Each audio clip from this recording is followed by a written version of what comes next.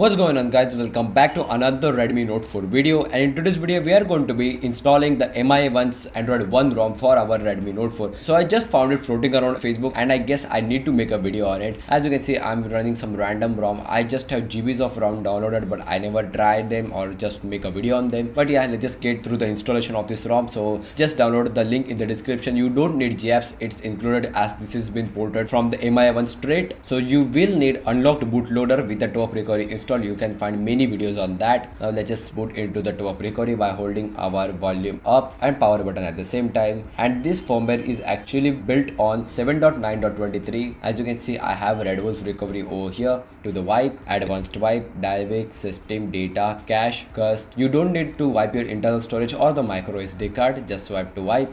Done. Go back, go to the install, just search for your ROM, swipe to install, and this should take around 5 minutes. And the only bugs over here are no VoLTE and no fingerprint scanner for the codecs. So for example, me, unfortunately both of my Redmi Note 3 and the Note 4 are actually codecs models. So if you have a FPC fingerprint scanner, you are basically okay. And also the VoLTE is not working. We still have to try whether the standard VoLTE patch works or not, else we have to just wait for the developer. And yeah, that was quick. It only took like 1 minute, so you have to just hit reboot system. If it asks for the top app, just hit do not install, but as I'm running Red Wolf, it didn't ask for anything. As you can see, MI logo, there you go, the all new boot animation. Again, under 1 minute the phone has been finally booted up. Like damn, this phone is quick. But let's go, skip, setup as new, Wi-Fi networks, there you go, Wi-Fi is working. Sorry for the brightness, you can't actually control it through the setup. I guess that's good, maybe a little. Yeah, skip, next, skip. Oh wait, let's just try add a fingerprint. And yep, codecs doesn't work. You need FPC in order to get this working. Skip anyway. Next. As you can see, you have the MI services over here, all set, add finishing touches.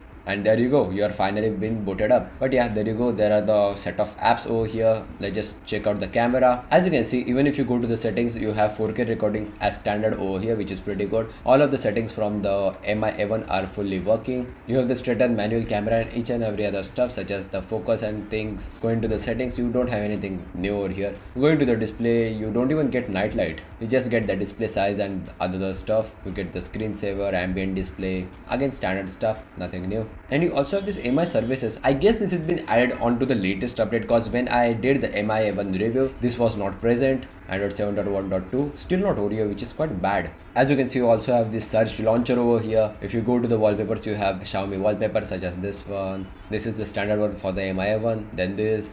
Again, just the standard wallpapers, nothing new. And yeah guys, that's pretty much it. I guess you have all of these things working over here, such as the MI remote and stuff. I have checked it and pretty much everything is just the same. The ROM is snappy. Again, you have all of the stock apps over here. This was a quick little video on how you can install MI1 ROM on your Redmi Note 4. Hope you guys enjoyed and see you in the next one.